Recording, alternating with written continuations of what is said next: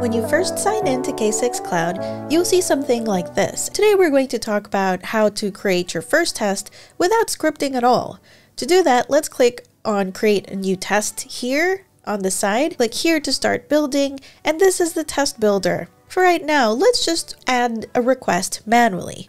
So we'll click on the request button there, and we can see that there's an HTTP GET request that's already been created for us. And I'm just going to call this home. Now for this one, I'm going to be testing a test application. This is a demo website. So I'm going to copy the URL for this site, head back over to K6 Cloud and paste that in. One thing that we might want to add here is a check. I want to add a check for text that's within the response. I'm going to click Add New Check here, and then perhaps I'll click Body. Now I want it to contain a certain string. Let's go back to the app, and I'm just going to copy this phrase and head back to the app and paste that in there. Back to the middle part here, it says a sleep of 1 second will be added automatically, but we can also change that by adding the sleep element here and then changing the number of seconds here. Right now, the name of the scenario is scenario 1, but that's not very descriptive, so I'm going to say SO1 as in scenario 1, and then I'll say homepage. This graph is showing what the test is going to look like. Right now, the way it's set up here is that there's going to be a 1-minute ramp up, during which the test will ramp up from 0 virtual users up to 20. And then for 3.5 minutes, it's going to have a steady state at that 20 virtual user level, and then it'll ramp down for another minute back down to 0. What if we want a different scenario? Well, we can just add a new scenario here, and in the requests here, maybe we want another one where we still go through the same homepage request, and it'll have the same URL and even the same check. So let me quickly do that. Body must contain the same phrase. This time, I'll add a sleep of 2 seconds and then add another request. Go back to our site here. Let's go to this news page this time. I'll copy the URL there, head back to K6, and I'll call this news page. Copy the URL back down there. Then I also want to add a new check for this, which will also be something that's contained within the body. Let's look for this phrase in the news. I'm going to copy that in there, and then I'll add another sleep. Now we have 2 different scenarios, but let's go into options here and name this one properly. So this one will be SO2 news page. So let's say that for this one, we only want it to ramp up to 10. So I'm going to change that here.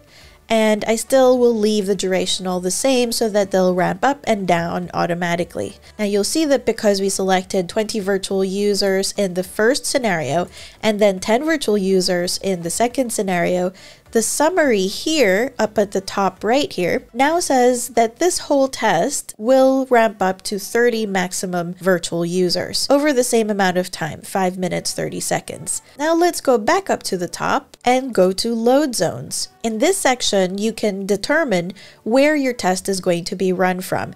Right now, the default is Ashburn, USA, but let's say we wanted to run from Mumbai, India instead. Now the next section is thresholds. A common threshold is response time, and we'll probably select across all URLs, and let's select the 95th percentile. The condition is a sort of criteria.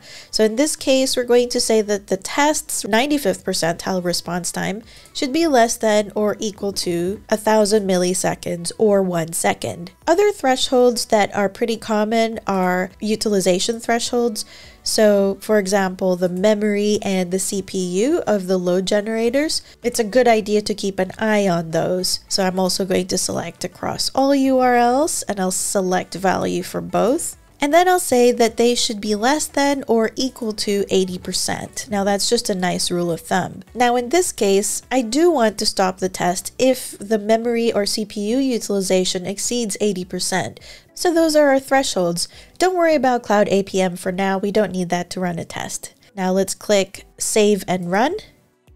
looks like our test has started, and right here we can see that there's still 5 minutes remaining of the test. These real-time metrics are really good for being able to see what's happening as they happen.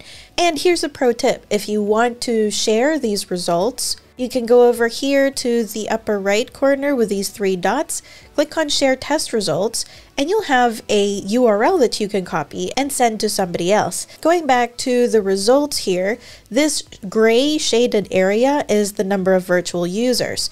So we already knew that we were going to be ramping up from 0 to 30, and it looks like that point has passed, because we now have 30 virtual users that are active. The blue line is the response time. And then this dark purple line is the request rate. All of these figures are going to change as the test keeps going. We see the 2 scenarios here. Scrolling down further, we have way more information about the exact URLs that are being executed. Click here to toggle it over to the tree view, and now you can see the URLs per scenario. Going to thresholds here, all 3 of our thresholds seem to be passing. If we look at checks, the text verifications that we set up seem to be found in 100% of the requests so far, so that's good. Let's wait for this test to finish. Alright, our test has finished, and this performance overview has now been populated. If we scroll down here, there's a performance insights section. It looks like there weren't any issues that were found in this test, but if there were, they'd be spelled out here with some suggestions for what to do next and steps for troubleshooting it and remediating those issues. Now, all of the same results are going to still be available here, but if we want a different dashboard, we can go to the Analysis tab, and we can pretty much create any other charts that we want. To do that, we can select Add New Metric. Let's type in CPU utilization, and then have another one perhaps for memory. We can also choose to see these in the same graph. It might look a little cluttered, so let's remove some of these ones and add CPU and memory. You can build the views that you want and explore the results of your test this way. Now, we still kicked off this test manually.